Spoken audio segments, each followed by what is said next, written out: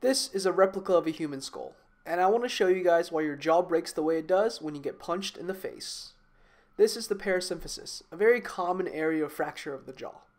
And on the other side, we have the angle, another very common area. Now watch. Punch from one side, boom. You get a fracture of the parasymphysis on that same side, and then the angle on the other side. Now let me show you guys again. Watch closely. Boom.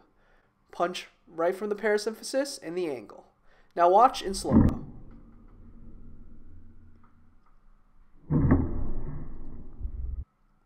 Sometimes when you get punched in the jaw, actually, your jaw becomes dislocated and you can't close it. Some people call that lockjaw.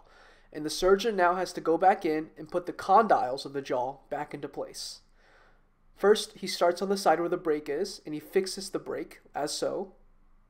And then eventually, he will move on to the contralateral or the opposite side in order to move the condyle back into place, like so.